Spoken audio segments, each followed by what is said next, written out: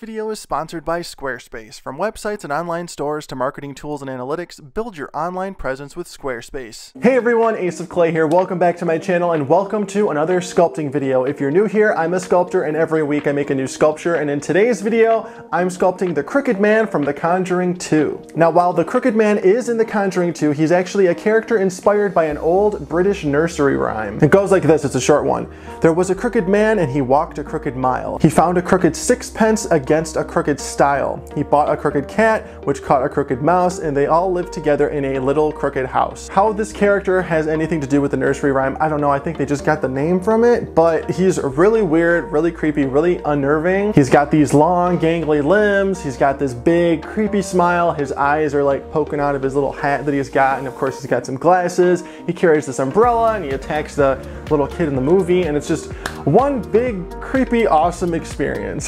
So I thought this guy would be the perfect addition to my horror villain series that we've been working on for a few weeks. And of course, if you want to see me bring this guy to life, then hit like, hit subscribe, check me out on Facebook, Instagram, Twitter, and TikTok at Ace of Clay, and let's make the Crooked Man.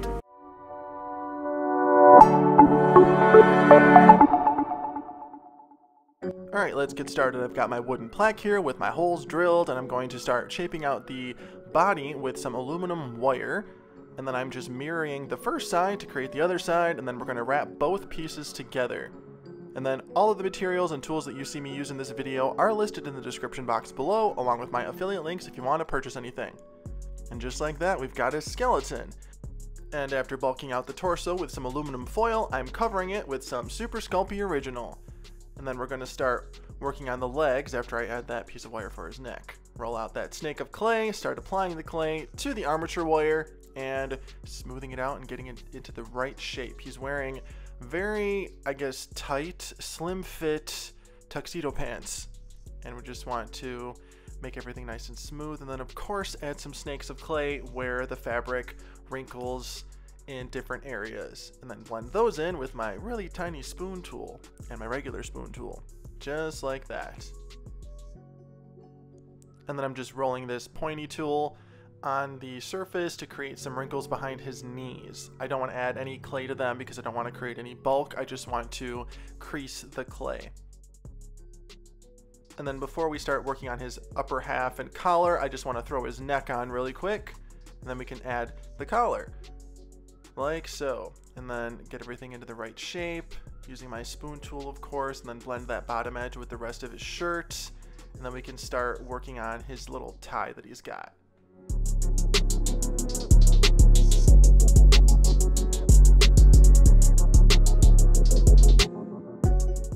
And then he's wearing a nice three-piece tuxedo, so let's get his vest on and then nitpick things a little bit before we can start working on those lapels. Now I'm using my Excel blade to cut out the fish mouths. And then you can use my code ACEOFCLAY at excelblades.com to get 15% off your purchase. Now I'm just blending in that tail that I added to the back of his coat. This was made out of cosplay so that it doesn't break after it's baked. Now I'm just nitpicking some things a little bit on the chest, getting the edges done on the rest of his coat, blending everything in real nice. And of course, we have to add some more stretchy little wrinkles with some snakes of clay.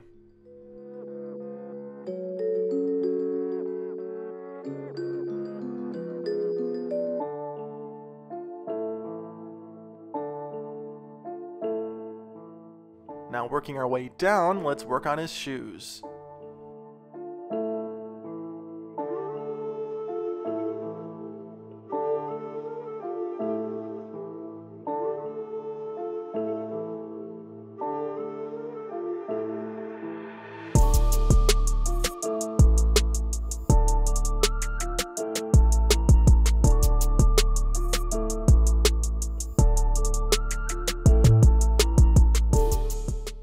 Just like that, he's ready for his first bake. Looking pretty good. Let's get this guy in the oven. And once he's baked and completely cooled down, let's make his arms. But before we make the arms, we need to position the wire, because we don't want to position the wire after the clay's on it, because you're just going to smash the clay all over the place. So get your skeleton right before you add the clay. Alright, and then before we add the clay, we got to add some bacon bond so that it sticks real nice to that wire. And now let's add our clay. These are just snakes of clay that I'm adding to the wire. We're just gonna speed right through this process. And then I don't show the other arm because that's redundant.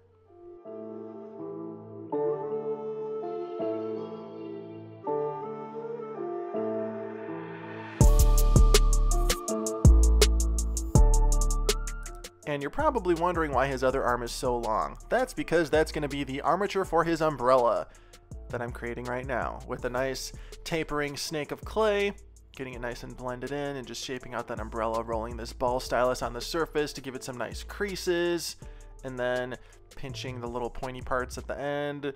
And then of course we're going to add the handle by just poking in a little piece of wire like that. And then get that covered in clay, and then we can start working on the rest of the umbrella and his hands.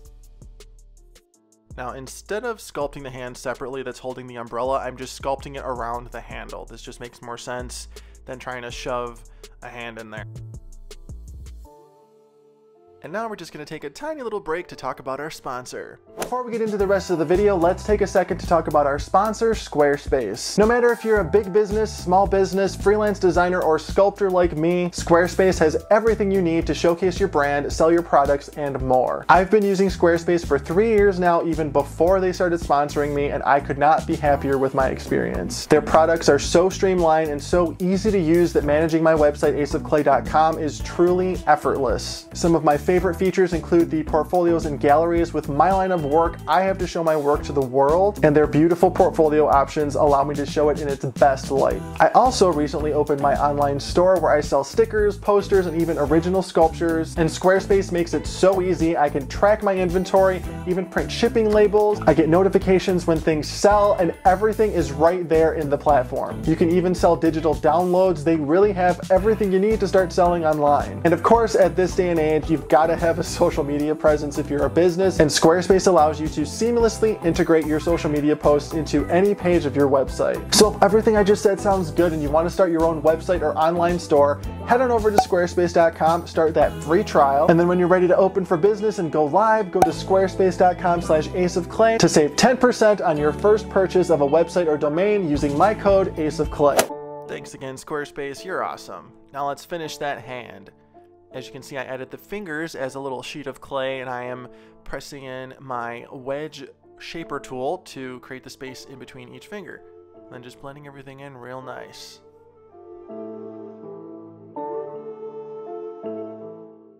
Now we just got to finish up a couple more details on that umbrella, and then we can work on his other hand. And I made his hand out of cos clay so that his tiny little fingers don't break off after I bake them.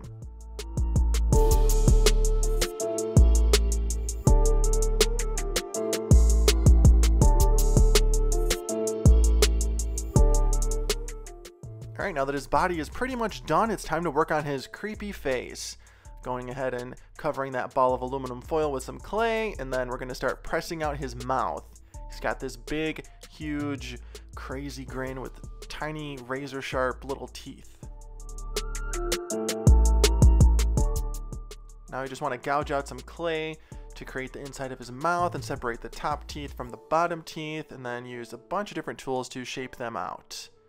I'm not adding any clay in this process. We're just simply removing clay to create the shapes that we want. And if we're going to add clay, then that's just going to add bulk, and it's going to look really weird, so it's better to just do it this way. We're just going to chip away at that mouth.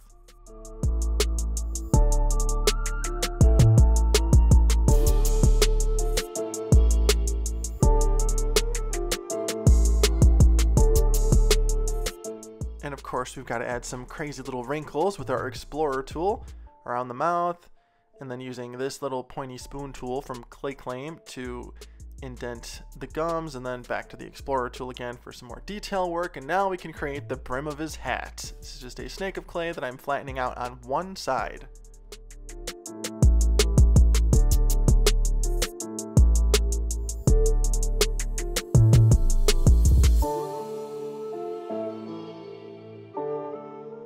And now I'm just going to create the easiest set of eyes I've ever made. There's just little pokes in his hat. Check it out.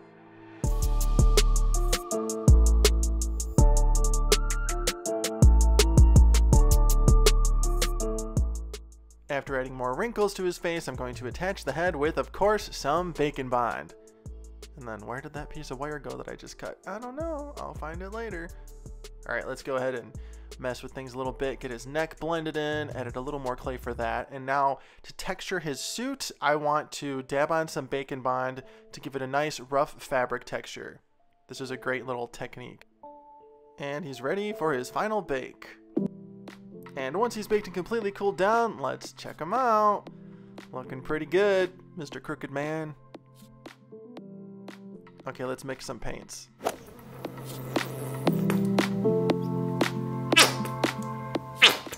How's that for ASMR? I swear these paints are older than my YouTube channel. All right, we're gonna mix that nice red tone for his clothes. The base color of his tuxedo. Get that on. It's this nice sort of cranberry color, kind of dull, not too bright because he's creepy, you know. Let's get that surface color on.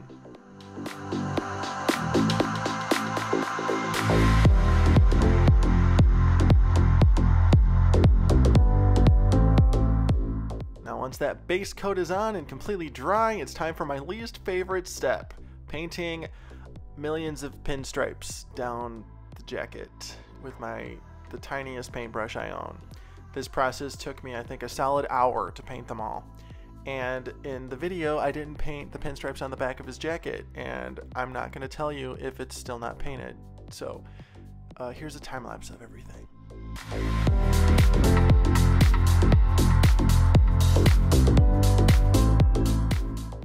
And now that his clothes are completely done, it's time to start painting his skin, starting with this nice medium gray tone. And then we're going to dry brush some lighter gray on that, and then just keep getting lighter and lighter and lighter until I reach the shade that I want. Now for his mouth, I'm going to paint everything completely black, even the teeth, because he's got, looks like smudged black lipstick, for lack of a better way to describe it, on his lips. So I'm just doing that and kind of smudging things around. And then I'm going to go in with some light yellow to paint those teeth. And they really pop, if I don't say so myself.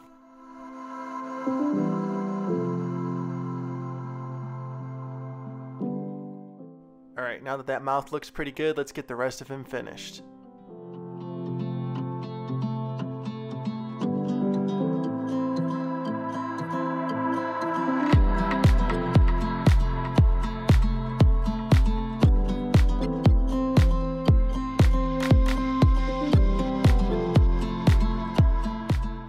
Now for my favorite step, I'm going to cover the entire thing in a nice brown wash. This is a real wash that you buy as a wash, not one that you make yourself, and it's made by War Paints, and I believe it's dark brown. Now to finish him off, I just want to create his glasses from a piece of silver floral wire. I'm making them by wrapping it around this paintbrush handle.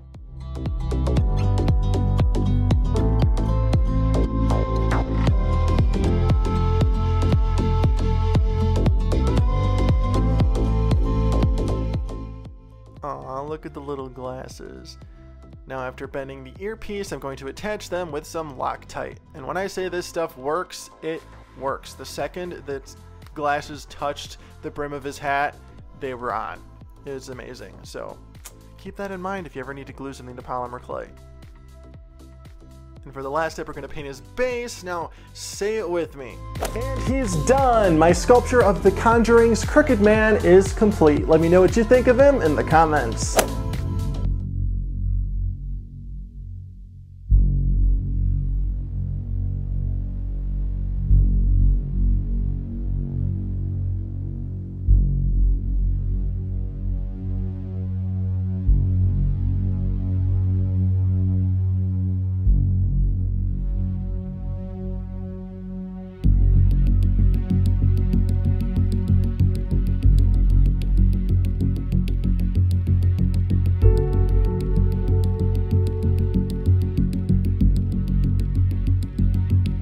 This was such a fun little sculpture. It's, of course, right up my alley. I could basically have sculpted his suit with my eyes closed because I've sculpted so many tuxedos over my lifetime, but I enjoyed the process. I love his proportions. I love his umbrella. I love the tiny little glasses. That Loctite Worked really well gluing those on, man. They just like stuck right there. They're not going anywhere. But yeah, I hope you enjoyed watching this video and you come back for more next week. As always, thank you so much for watching and being here. Be sure to like, comment, and subscribe. Check me out on Facebook, Instagram, Twitter, and TikTok at Ace of Clay, and I'll see you next time. Thanks for watching.